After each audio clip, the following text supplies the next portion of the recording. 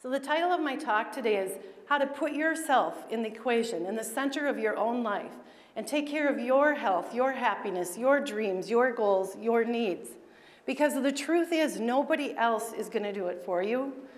And it took me a long time to realize I'm really the only one that can change that for me. At the age of 47, I weighed 381 pounds, more than an NFL defensive lineman. I lost 211 pounds, over 50% of my body weight, but the measure I'm most excited about and proud of is I lost 50%, nearly 50% of my body fat.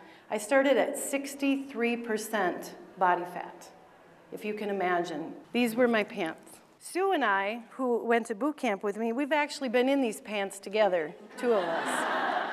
Size 30. And all of that external transformation doesn't even begin to compare what happened inside for me. The internal happiness, living life as a fit, healthy, happy, fully in the center of my equation, fully in the center of my life, putting my needs first, and still being a fabulous business owner, friend, partner, all of those things. It's possible, and it is available to you. Soon I realized I'm not even in the picture of my own life. I don't do anything to take care of myself or my most basic needs. So this really isn't about work, get a job, or build a business. The question is, are you going to take care of yourself, or are you going to be dead by the time you're 50? It wasn't until I put myself right in the center, and I remember telling my best girlfriends, oh, I'm going to turn into a selfish bitch. I'm going to be so self-centered. You're not going to like me.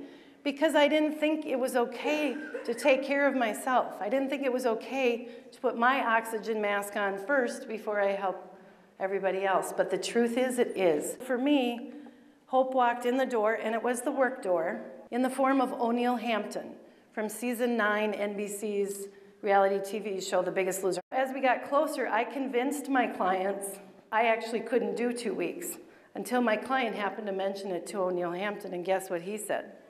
Yeah, bullshit. You're going. You're just afraid. And you will be there for 2 weeks. I give you a list of things that you need to bring, and one of them was a swimsuit. And I went, oh my God.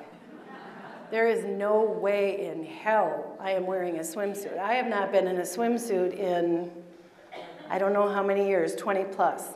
So I was telling my younger sister, and she said, you know, they make swim outfits now. So I bought a swim outfit, and it was pretty cute, wasn't it? Yeah, I thought. You know, I mean, come on. I weighed, when I started, like 360 pounds, so yeah, cute is a relative term, right? The thing about fear is, it's never as hard as we make it out to be in our head. Every one of those times in weight loss boot camp and throughout my journey, and frankly throughout my life and my transformation since then, every time I get stopped by fear and I push past it, I realize it wasn't anywhere near as hard as I made it out to be in my head. You gotta go all in. You gotta commit 100% all in.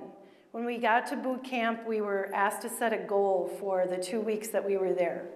Most people set weight loss goals. I did not. Without even thinking about it, I said, my goal is no matter what, I will not quit. I went in saying I can't about 150 times a day. And they kept proving to me that I actually could. It was my head saying I couldn't. My physical body could do it. People often ask me who have weight to lose, what did you do differently this time than all those other 50 diets that you were on? It was the head again. I learned that in the past, I'm going to go off the plan, right? I'm on a diet for 18 months. So I'm going to have slips and falls. Why? Because I'm not perfect, it turns out. Bummer, I know. But actually not bummer, because I finally really learned that perfection isn't cool. Living imperfectly and embracing who you are is actually way more fun. For me, the big difference is I learned to restart. I learned to say to myself, okay, you had a slip or a fall. You're just human, you know the way, so back on, restart. And I'll tell you, that really works because it makes you feel good and you get some momentum. The life I'm living today is not only the life I imagined, I'm not sure I even imagined that I would climb mountains for fun and seek out new mountains and do half marathons and call it fun and ride a Harley. And yes, I found a boy. And I was on national TV, and the list goes on and on. I say yes now to almost everything.